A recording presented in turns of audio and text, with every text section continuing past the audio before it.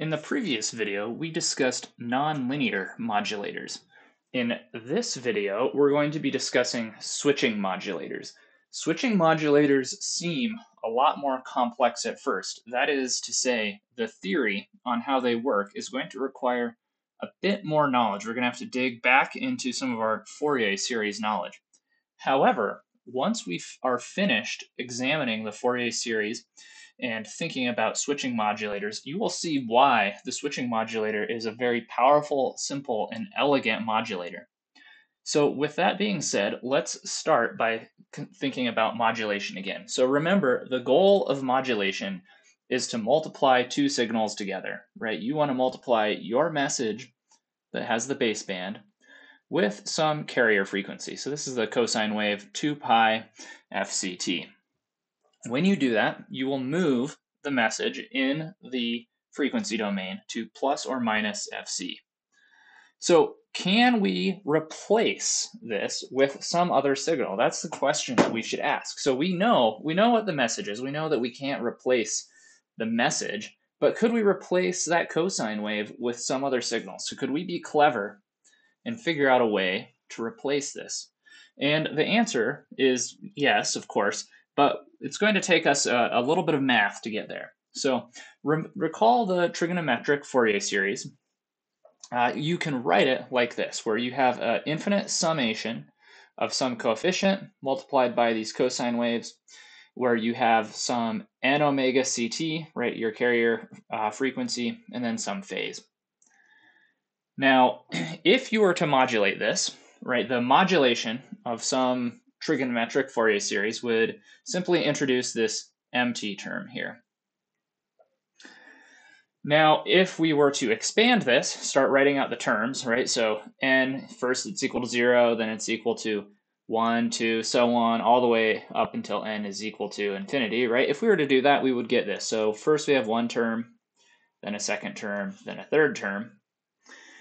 And we're starting to see now, okay, there's now quite a few different waves.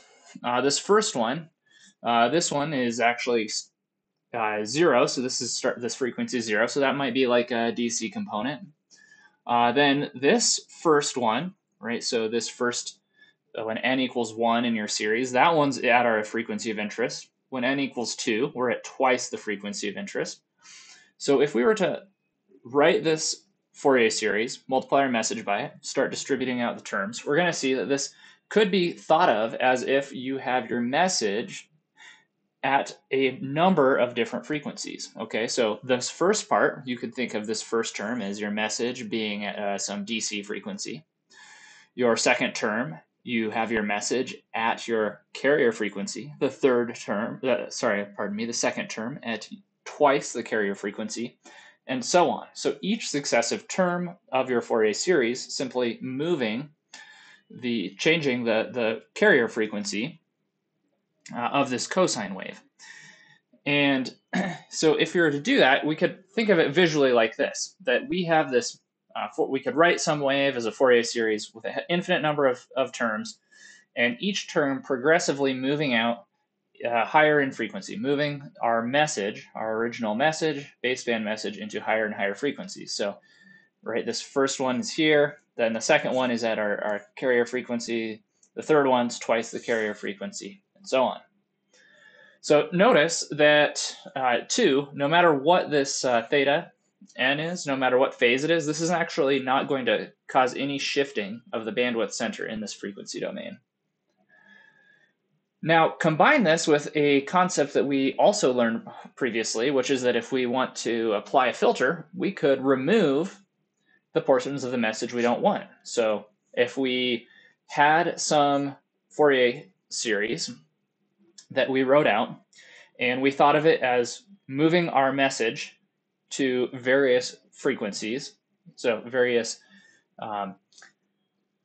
numbers of the carrier frequency, we could see that, okay, well, if we were smart, made a nice filter, we could filter out all of the components that we don't want. So this part of the Fourier series that's at the high frequency, we'll just filter it out. And then when we go into 3 omega c, right, somewhere up here, we can also just filter that part out, right? So we could just keep filtering out the high frequencies and be left with just the one part of our series that's at the frequency that we're most interested in.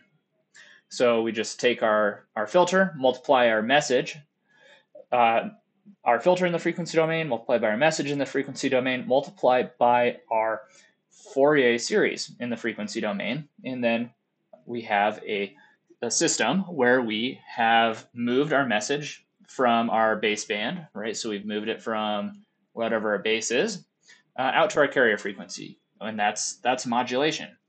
So now the question should be, so we've seen that we have this idea that if we could write out some Fourier series that includes something, some factors at our frequency of interest, if we could make something that does this, then we could basically perform a modulation. So the question is, how do we realize this in a circuit? How do we realize a circuit that has a Fourier series that contains an infinite summation of these cosine waves, where each component, each term in that series is at some number of our carrier frequency? So in the next video, we're going to see how we could make a circuit that gives us this Fourier series that results in moving our message to progressively different and higher factors of our carrier frequency.